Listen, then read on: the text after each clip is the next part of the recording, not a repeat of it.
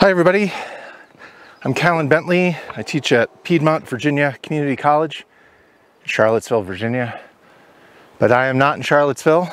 I am in the Gallatin range of Montana and going on a hike up Hyalite Canyon and come across these really amazing examples of basaltic cooling columns. The rocks here are Eocene in age, and during the Eocene, this part of North America experienced a lot of volcanic eruptions. Some of those volcanic eruptions were basaltic, so this is a mafic lava that was very runny when it erupted, had a low viscosity and oozed out over the landscape. And then that lava cooled and solidified, and that made a rock called basalt. And then that basalt cracked, and these cracks define these blocks of rock that are columnar in their shape. So this one seems to have 4 cracks on this side and 5 cracks on this side. If you hunt around here, you can find plenty of great examples, and here's a pretty nice one right here. All right, which has a bunch of these different facets to it. This one's also kind of nice because you can see these features on the side of the cracks, on the side of the cooling column, that are about ½ a centimeter tall. And these are arrest lines, and they're basically fracture propagation features where the cooling of the basalt causes shrinkage, and that causes contraction. And so these individual blocks of basalt pull away from one another, and the amount of that pulling is actually greater than the inherent strength of the rock, so it fractures. But each of these little slats basically represents a single fracture propagation event. So these little slats, they're each defined by a little horizontal line. These are these fracture propagation fronts, and you can see sometimes they curve in and sometimes they curve out. So the tip of the fracture typically has a J shape as it grows. It has to go one way or the other. And so you end up getting these slight irregularities in the side of that column. And that eventually goes down through the solid sheet of basalt and divides it up into these columns. And these columns grow perpendicular to the cooling front. So usually what that means is, you know, they're vertical if the lava flow is completely horizontal. It's often more complicated than that. And even the growth of a fracture makes it more complicated than that, because it gives an area for, like, steam, for instance, to vent out, and that carries heat with it. And so that changes the shape of that cooling front, and it can cause the columns to be wiggly or curved. But if you look up at these cliffs here, you can see where all these columns are coming from. They're just falling off of these cliffs that are, I mean, it looks like an organ pipe in like a cathedral or something like that. So many columns all just falling apart here. There are millions and millions of them.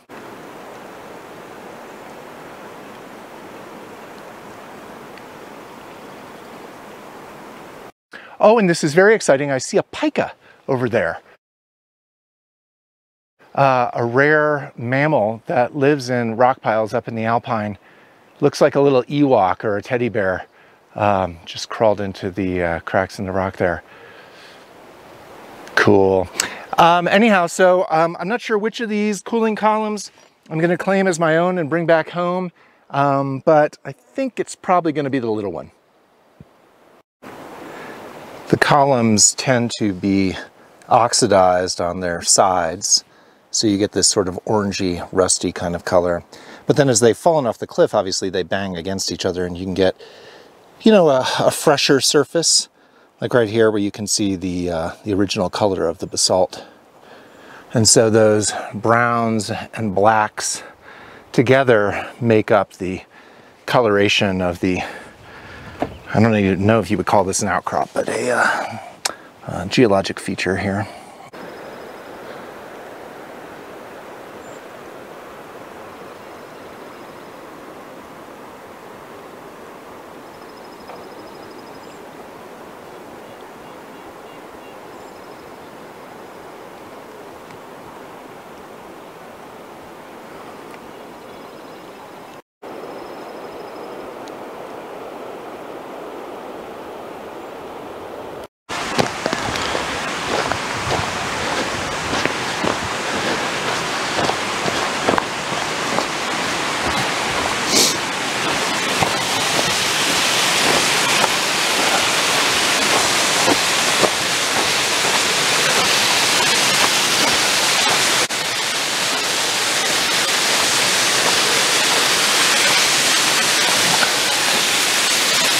All right.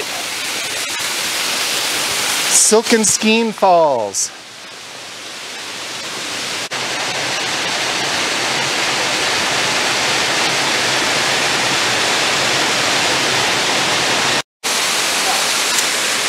So I'm up at Silken Skein Falls, which is a little bit further up the valley at Hyalite from the amphitheater where we saw those basalt columns a few minutes ago, although it took me more than a few minutes to hike here. And Silken Skein Falls is really worth the hike, not because of the waterfall itself, which of course is totally boring. It's just water and gravity. But the water and gravity have exposed some really cool rocks here. And these rocks are kind of awesome. These rocks are Lahar deposits of the Absaroka Volcanics. And the Absaroka Volcanics are Eocene in age. And we're not exactly sure where the eruptive center was, but probably over near the Absaroka Mountains, the namesake of these volcaniclastic and volcanic units.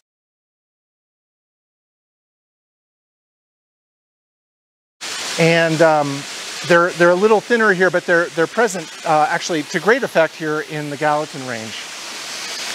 So if you take a look here at the outcrop that I'm standing next to, you can see that there's one bed here that's like 1.5 meters thick, and then there's another bed above that, and then it looks like maybe there's actually even like a lava flow there immediately above that.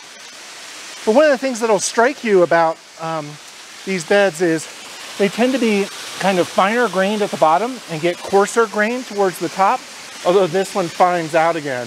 But this one here shows a very nice example of reverse graded bedding. All right, so the biggest pieces are at the top and they get finer toward the bottom. You can see it's finer grained at the bottom, and then the grain size increases as you move up toward the top of the flow. And that's something that's actually pretty typical of volcanic mud flows. These lahars, they're very viscous, and as the grains are kind of grinding against one another, the small ones sift under the big ones, and the big ones rise to the top of the flow. It's a phenomenon called the Brazil nut effect, which is named after a can of mixed nuts. If you open up the can of mixed nuts, the Brazil nuts tend to be at the top, not at the bottom, because the smaller ones sift underneath them. So this is evidence here of really dangerous, violent volcanic mud flows that happened here like 47 million years ago. Relatively small, gravelly kinds of size grains. As we go up here to the top, suddenly we get to this big boy, which is riding along at the very top of this flow. An Eocene-aged volcanic Brazil nut.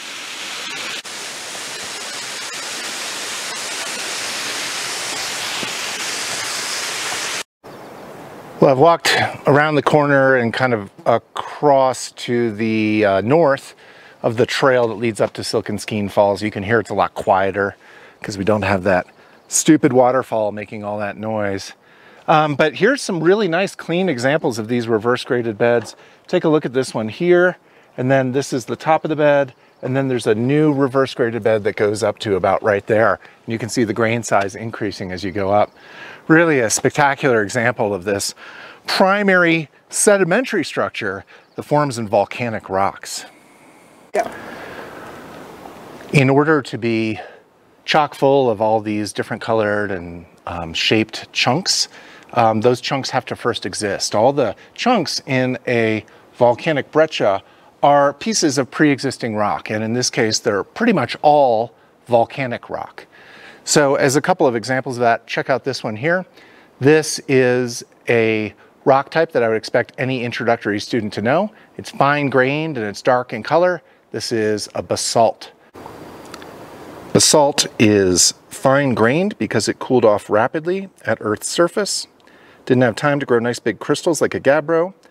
And it's dark in color because it's iron rich rather than silica rich. And in contrast, you could consider this little guy, much lighter in color, indicating a felsic composition, silica rich rather than iron rich. And it's chock full of holes. These holes look kind of like Swiss cheese holes. And this one isn't quite light enough to be considered a pumice. I would probably call it a vesicular rhyolite. Each of these little holes is a little volcanic burp, preserved in perpetuity. We call them vesicles. But it was a really gassy eruption. And those gas bubbles, probably some of them popped and released gases to the atmosphere. But rhyolitic lava is pretty viscous, and so it's easier to preserve bubbles without them popping. Also, we've got a pretty nice example here behind me of a flow-banded rhyolite.